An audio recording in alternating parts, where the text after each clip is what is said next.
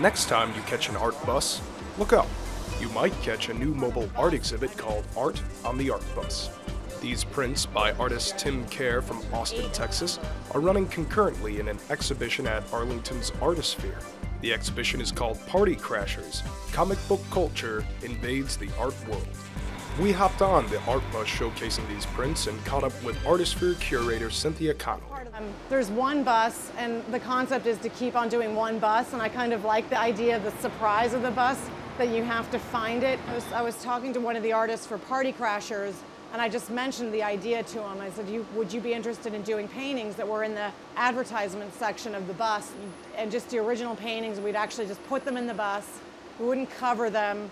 We wouldn't treat them as, sort of precious works of art. We would just put them in the bus and see what happens. And he was so excited because he said he's always wanted to do a piece on Rosa Parks in a bus.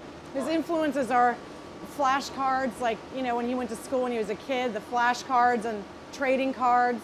So for the art bus, he paired two people with similar sort of what he considers to be two people that should be paired together on one placard. The program was launched on December 11th with the opening of the Party Crashers exhibit. The bus's rotating routes to give Arlingtonians a colorful surprise during their rides. We have one other artist after this that's curated by Valmid Lunstra, the public art curator for Arlington County, and that will probably be installed sometime this summer. It's great. It's great that the Arlington Transit wanted to do something like this, and it promotes the transit system, which I think is a really good thing to do. I think it's good to promote taking the bus, and that you can come on a bus and see this.